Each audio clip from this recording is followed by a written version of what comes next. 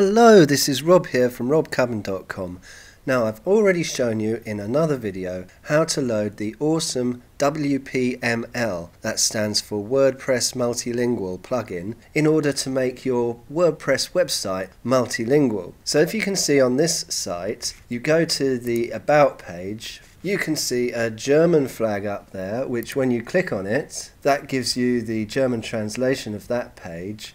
And you click on it again, it's the English flag, and then you see the page back in English again. Now if I go to the dashboard and under Pages, here you see the About page and you'll see that squiggle there. It means that the German translation is done. In order to get that plugin, if you like, you can get it through my affiliate link. Just go to robcurban.com/go/WPML and you can purchase the plugin there. Back to the pages, I'll just show you again how easy this plugin is to use. Here's the Contact Us page. As you can see, there's no translation for this. If we go to the English Contact Us page, there it is, there's no flags up here. So all we've got to do is, let's pretend we're creating a French Contact Us page. As you can see, you've got the French flag up now, so now we know it's the French Contact Us. I'll call it Contact French and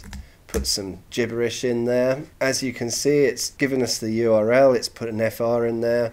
So we'll publish that and refresh the English Contact Us page, and there is the French flag, so we can click on that and there we get our gibberish Contact Us page in French. Okay, so all well and good, we can translate any page or blog post in this way. All we have to do is create another page, another URL, give it the translation, and we've got a multilingual website. However, here on this Munich page, this is in English, this is a page in English about their Munich office. Obviously there is a German translation there, which explains about their Munich office in German.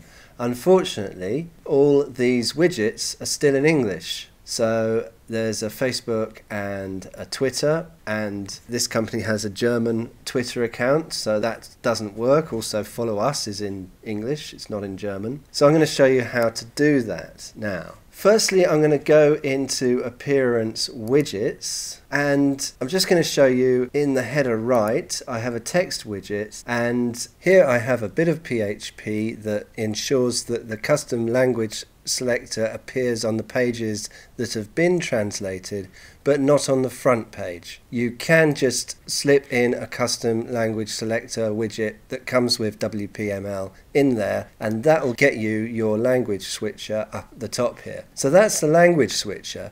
However, we've got all these widgets in the primary sidebar that need to be translated as well. And this is how you do it. You need to load another plugin called Widget Logic. So let's go to Plugins, Add New, and search for Widget Logic. There it is. We'll install now and activate plugin. So now we have the Widget Logic plugin activated. Now when we go to Appearance Widgets and open up a widget, you'll see the last field in it is called Widget Logic. That's the same for all widgets now. And what that does is it means you can enter some PHP, which will determine where that widget is displayed. So I've got some PHP code here that I will paste underneath this video that makes sure that the widget will only display on the English pages. So we'll save that. So I put that in this widget, which is the social icons widget, and we're in the German page. So if I refresh that, this should disappear now. There it is, the German page, it's gone. The social icons have gone, they've disappeared. And if we click on the UK flag and go back to the English page, there is the English page and the social icons widget is now displaying. So now we know how to get that widget to display. All we've got to do is get another one, copy that widget, put the title in German, and add all the German social media profiles in order to make this a fully German translated widget. So just give me a sec and I'll do that. Okay, so here is my German social icons. I've got the title in German and I've copied all the colors correctly,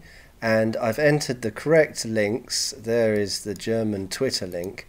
And at the bottom, the all-important widget logic is ICL language code DE, and DE is the German. If that was the English, it would be EN. So I'll save that, and we'll go back to the Munich page. There we'll refresh that. This is the English page. Okay, so we've done that and it hasn't changed. It's follow us, and we've got the UK widgets there, the UK social icons. We'll go to the German page, and there we are. The widget has changed its title. We are linked through to the German Twitter feed, and another successful translation of an area of the website with the amazing WPML WordPress multilingual plugin. With the help of the free Widget Logic plugin, we can translate any part of a website to create a beautiful, fully functioning, totally multilingual website. Okay, I hope you enjoyed that. This has been Rob from robcoven.com. Goodbye.